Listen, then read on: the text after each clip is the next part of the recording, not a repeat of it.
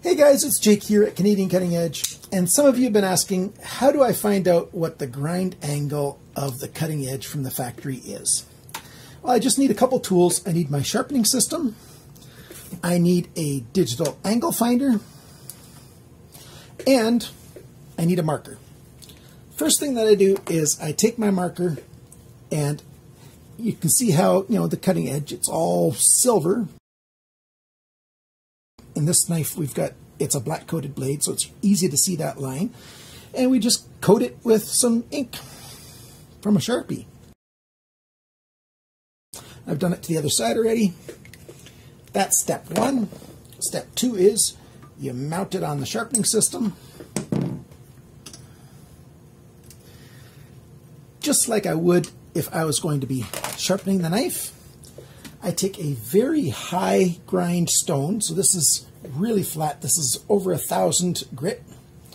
And what I do is, just like I find the angle for when I want to sharpen the knife, I do a sort of reverse version of that to find this angle. So the first thing I do is I adjust it to approximate the angle that I think it is. And the way I can do that is I take my angle finder, put it on this flat spot, and zero it out. So on that flat spot it's 0, and if I put it down on here and I measure that angle now I'm measuring the angle down onto the knife. That's at 19.3 degrees. Okay, so I slide the stone over the cutting edge and I take a close look at what it did there. And this one wipe, I'm going to have to take it off now, and I'm going to go take a picture of it with my USB microscope. But basically what I can tell you happened is, and I've got to mark exactly where I've lined this up on here so I put it back the exact same way next time, is it took a little bit off of the very cutting edge but wasn't quite flat. So this one is at a less of an angle than that, but I'll take a picture of what that looks like. And then I'll show you a picture of what it looks like when it's proper.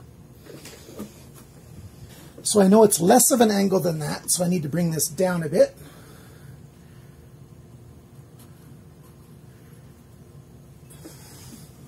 So now it's on less of an angle, and I wipe the stone across the edge again. And I take a look, and I see that that's better, but it's still not quite right. So I've got to go, let me double check that. Actually, that's very good. I was wrong. It's a lot better. That has wiped away all of the ink. And now, to double check it, I'll redo it, because I did that after it was already half wiped away. So, whoops, hit the camera. So this will tell me if I'm still wiping off right at the cutting edge or if I'm only wiping off on the shoulder. Yep, that's even all the way across. Now, if I took my coating of my ink and did it all the way across, it's not going to be the same everywhere because the angle changes slightly all over the place. So what I do is I measure at a spot about 1 inch from the sharpener's choil, at a spot right there. So here's my sharpener's choil, and about 1 inch up on average. We cut with that spot the most, and that's why I use that spot to measure from. And once I've got that even, where this is wiping all the ink off that spot, then I know that I've got the angle matched right. And then I want to measure the angle, so I put it back on there. And we are at 17.9 degrees. Yeah, you can see that on there.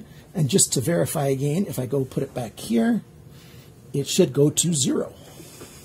There you go, it's 0. So this angle on this side is 17.9 degrees. And then I go and I do the exact same thing on the other side, 17.8, 17.9. And I do the exact same thing over here. And the angle is invariably different. On this side it's steeper, so I got to go higher.